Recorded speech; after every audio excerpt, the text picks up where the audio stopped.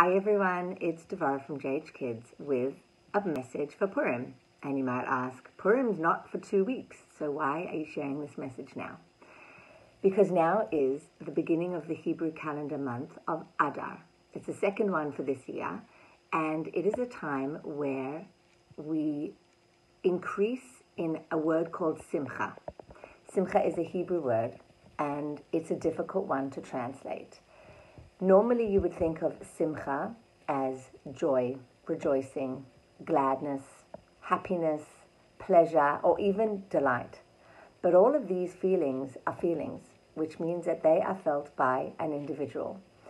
Whereas simcha is something that we cannot feel alone, according to the words of Rabbi Lord Jonathan Sachs, who shared this idea that simcha is not a private emotion. It is a social state. It means happiness shared. And what that means is that, yes, I can be feeling down personally. I know how I'm feeling. I know how I'm feeling because I'm experiencing it in my body. But this is not talking about a feeling that I'm experiencing. What is a feeling shared? A feeling shared is a feeling that comes through connection.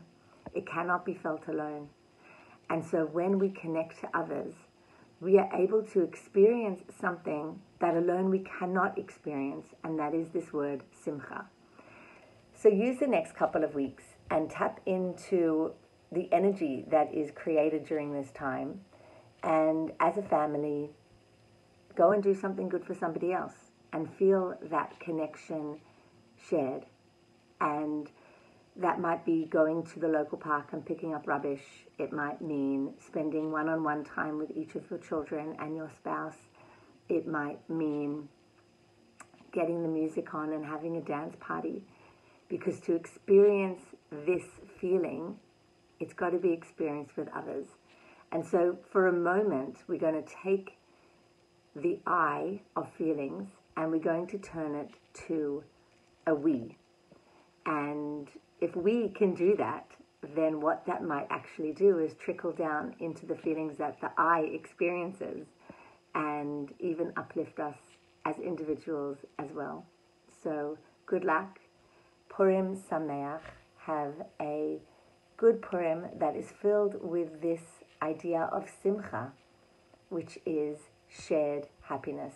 See you next time. Bye-bye.